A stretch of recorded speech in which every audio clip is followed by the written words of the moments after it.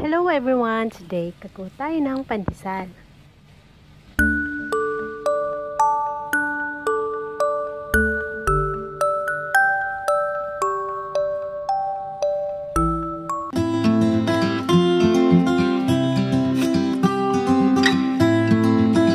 For our ingredients, we will prepare 1/2 cup of warm water and 1 1/2 spoon of instant yeast.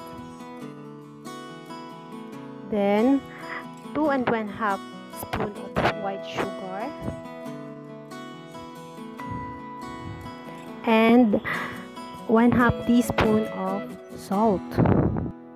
So paghaluin lang natin na mabuti para ma-combine yung ating mga ingredients and set aside for 10 to 15 minutes.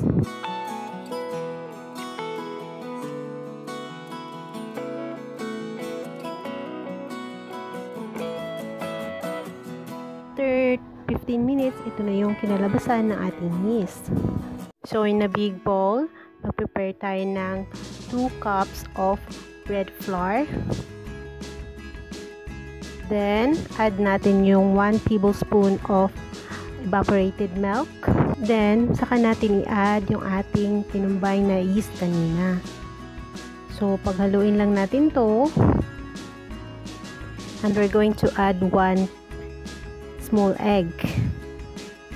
Quick stir lang natin or paghaluin natin mabuti para ma-will combine ang lahat ng ating mga ingredients.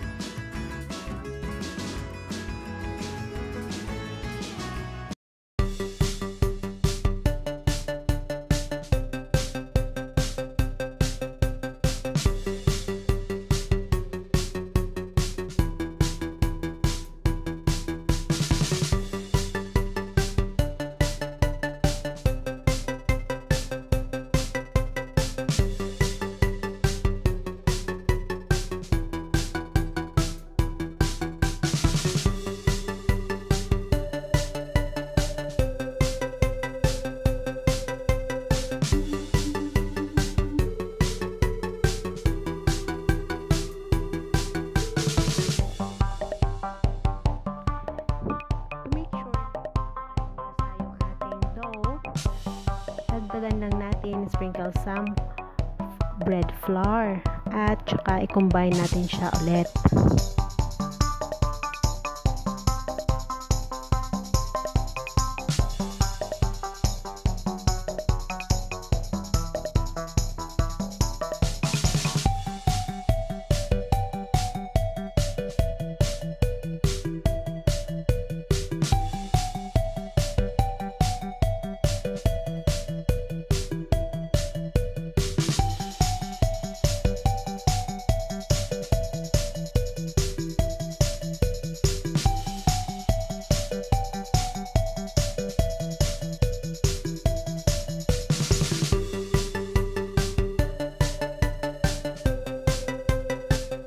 Pagkatapos nito, lalagyan na natin ng oil.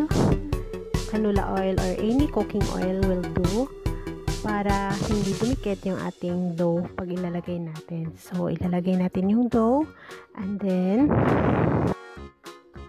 cover natin ng cling wrap or any plastic cover at isiset natin ito for almost 2 hours.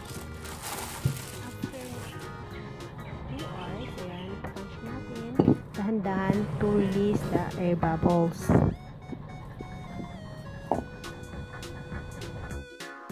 Sa isang working top or sa kitchen top nyo, mag-sprinkle lang tayo ng konting harina at saka doon natin ilalagay yung ating dough, and we will going to dough.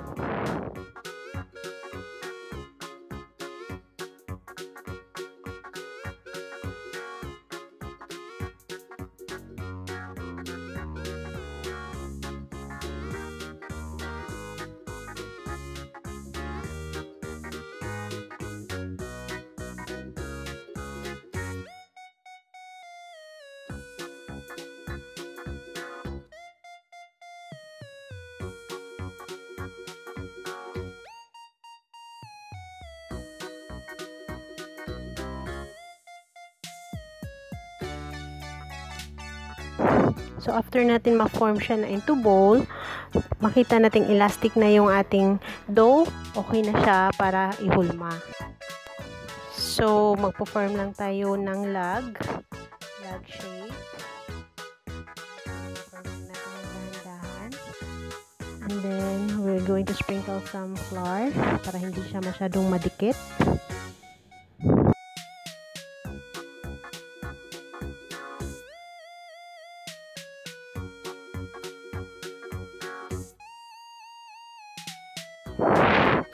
Pagkatapos, sprinkle din natin yung ating breadcrumbs sa ibabaw at saka sa ilalim. Pag na-sprinkle na natin yan para hindi masyadong sunog yung ating pandesal. Pagka na-sprinkle na natin yan, so ipo-firm lang natin siya ulit into equal parts. Tapos, i-slice na natin siya diagonally at saka dahan-dahan lang natin siyang ilapag sa ating tray, baking tray.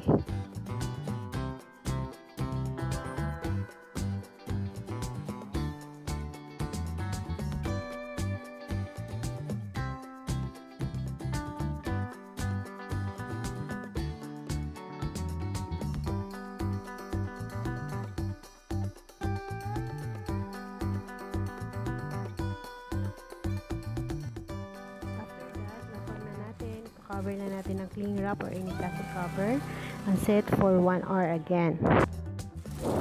So after 1 hour, ready na for 10 minutes in 180 degrees. So yun na nga, pandesal, soft and fluffy.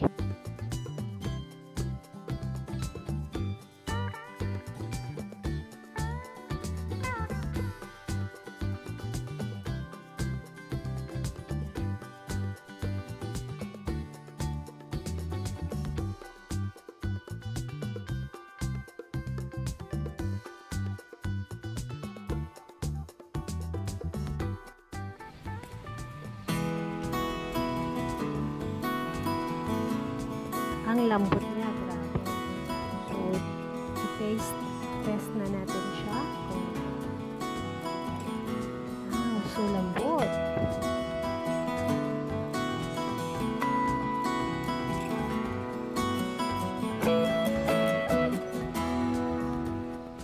Tamang-tama lang yung timpla at ang sarap-sarap niya.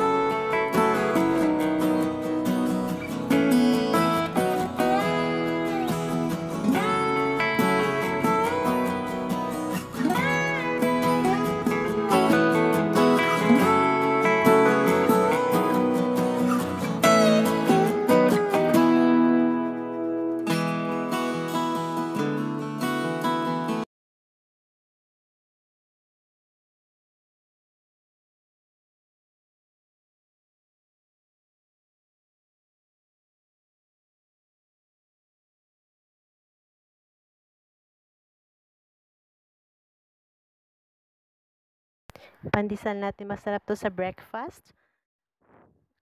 Ipare sa kape. So, thank you so much for watching.